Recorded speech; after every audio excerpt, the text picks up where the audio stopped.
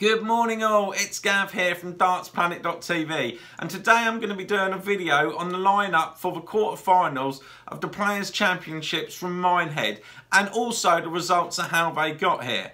Now, some of the players that have got here, I've got to take my hat off to them because I did write them off in round one in my predictions, then I wrote them off in round two. So, there is a few shocks. I'm sure many of you will agree. If you're being honest, there's a lot of players in the quarterfinals today that you did not expect to be there. So, I think, you know, this is a very open tournament and a chance for one of these to really grab you know, this title here this weekend. So first of all, let's go through the 8 players that are left in it. So we've got Rob Cross, who we know is in awesome form at the moment anyway. We've got James Wade. It's nice to see him having a really good tournament because he's not been at his best recently. Johnny Clayton, of course, won a players' event earlier this year. He's now made it to the quarterfinals. Steve Beaton, the Adonis, you know, it's always a very, very good floor player. Don't often make it nowadays so much into the later bits of the tournament, so that's good. Daryl Gurney, we know, is making the most, you know, getting deep into most events anyway, so that's not too much of a surprise. Justin Pipe, I writ off big time in round one and round two, and here he is. So congratulations to him.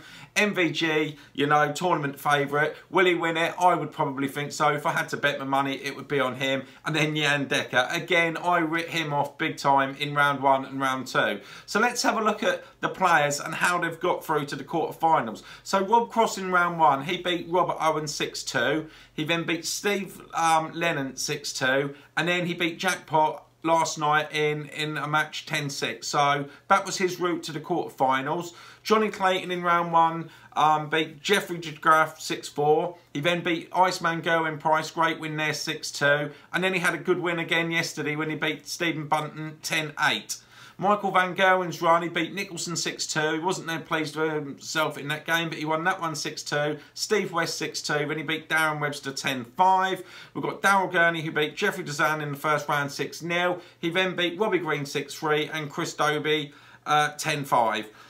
Jan Decker, writ him off as I said, but he's done really well and he's had a really tough route to the final, I think. He beat Bully Boy in the first round, Michael Smith 6-3, then he beat the Wizard 6-5 Whitlock, then he beat Peter Jacks 10-5. So congratulations to you as well, Jan. You know, great results there to get to this stage. Justin Pipe, I never thought in a million years that he would get to this stage. I'm not saying sort of X amount of years ago he wouldn't have done, but especially not now. So Justin Pipe, anyway, he went through in round one. He beat Webster 6-3, then he beat Ron Mooncamp 6-5, then he beat William O'Connor 10-9 in the yesterday. Steve Beaton, he beat Ronnie Hybrecht 6-4. He beat Yella Klassen 6-4. I never had Klassen for that all day long, but he beat him 6-4. Then he beat Jermaine at 10-9. Then we finish off with Wade. Like I say, he's having a great tournament at the moment. It's nice to see him doing well again. He beat Kevin Painter in the first round 6-4. Then he beat Jamie Caven 6-4. Then he beat Ian Diamond White 10-6. So they are the 8 players in the quarter-final this weekend. So what I'm going to do now is, like I said, I don't want to keep the video too long, but I'm going to quickly run through my predictions for today. I want you guys to leave your comments below. Who's been the surprise package for you? Or have, you know, I would imagine there's 2 or 3 that probably have. Who do you think is going to win the tournament and what are your predictions? Leave a comment below and, you know, I'll always get back to you. So my prediction for the quarterfinals of the Players' Championship finals in Minehead are, here we go, it is. I think that Rob Cross is going to beat James Wade 10-5. There we go. I just think Cross has got too much at the moment, although James Wade's had a great tournament. I think that Johnny Clayton is going to get the better of Steve Beaton, especially after his event earlier in the year. He's on a good run at the moment, playing well, and I think he'll come through this one 10-7. Daryl Gurney against Justin Pipe. I'm sorry, Justin, I know I've written you off in round one and round two, and I'm going to again in this one. I think that Gurney's got too much, and I think that Daryl Gurney will win this one easily 10-3. And last but not least, MVG, whoever he was playing, I would have predicted him to win, if I'm being honest, because I think that he's going to go on and win it. But I think that he will brush Jan Decker aside 10-3. So they are my predictions for the quarterfinals of this afternoon. Not long now, just having a look at the clock. Only got about an hour to go, so I'm getting really excited. It'll be the first time over the weekend I can sit down, chill out, relax and enjoy it all.